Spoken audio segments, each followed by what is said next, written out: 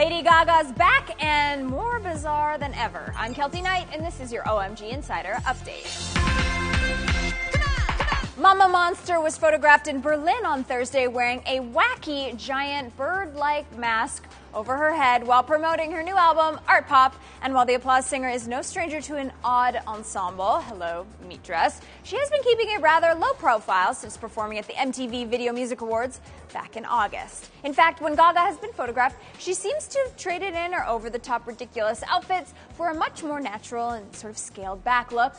But with this new gigantic headdress, if you could call it that, it seems like the 27-year-old is ready to get people talking again about her fashion.